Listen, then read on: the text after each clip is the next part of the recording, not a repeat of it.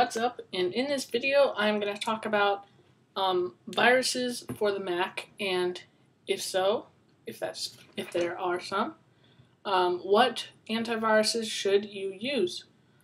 Okay, so let's get started. So I've seen on the internet that people say there are no viruses for the Mac, and of course that is not true. There are in fact viruses for the Mac, Trojans, whatever you say. So there are less viruses because they're go to the security page. Macs don't get PC viruses, and there are not many viruses for Macs, but there are lots for PCs. So a Mac won't get a PC virus, but there are Mac Trojans and viruses. They are not as damaging as a PC virus would be, but I'm a little paranoid about this stuff because I just bought my computer about 2 months ago, and so I'm going to show you some good antivirus softwares that you should have. And all the links for this are going to be in the description. I didn't pay for any of these. So let's start off with Iantivirus. Iantivirus is a freeware antivirus. This is the free edition. I didn't pay for the full version. This was my first antivirus. Okay, that was weird.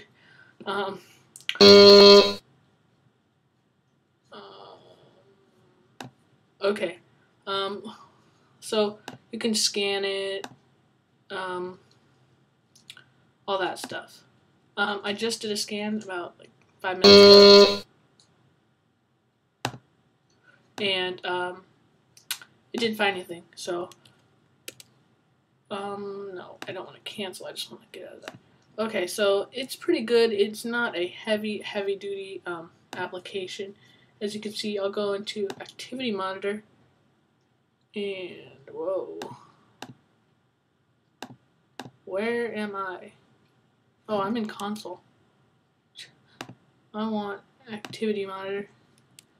It's in here somewhere. Iantivirus. It's basically using 0 of my CPU. That's good. My next antivirus is Norton Antivirus. And Norton Antivirus is a very well done antivirus. Link will be in the description for if you want it free. I'll update it. They update this pretty frequently, like twice a week or something, I would say. I just checked this morning, so if there's something now, I mean, nope. It does block stuff. It blocked a vulnerability. I don't know what that means, but it blocks fake scan web page 2. So it does block stuff. It automatically protects all this, and it takes a while to scan, but it hasn't found anything. This is a very good antivirus. Very good. I would definitely recommend getting this. The next one was I just downloaded this like 5 minutes ago, and that's why it freaked me out when that thing went off. It's Net Barrier X5. This, how do I open this up? No. Net Barrier X5. Oh, there we go. Okay, I just downloaded this. It protects against Trojans and other stuff. So you go in here and you can, protect against stuff. Inigo is a very good, I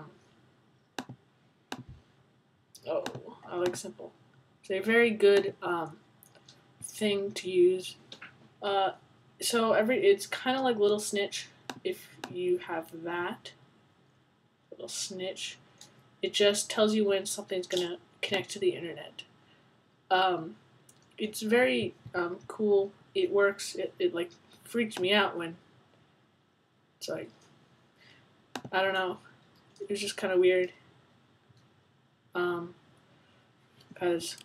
But this is very good. It protects against Trojans, and that's what I wanted the most, and spyware.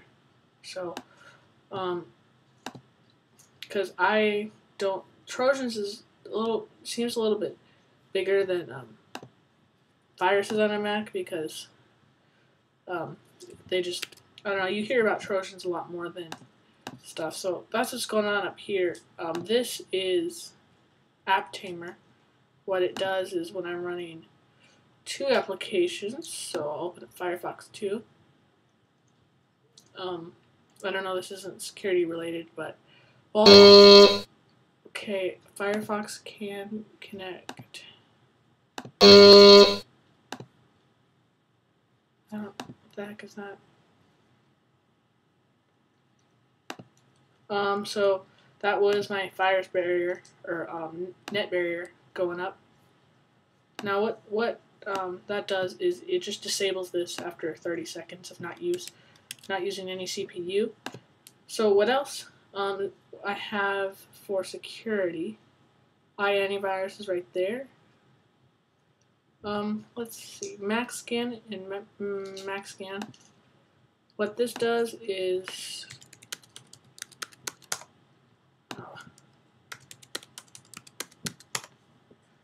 alright. It detects, isolates, and removes spyware.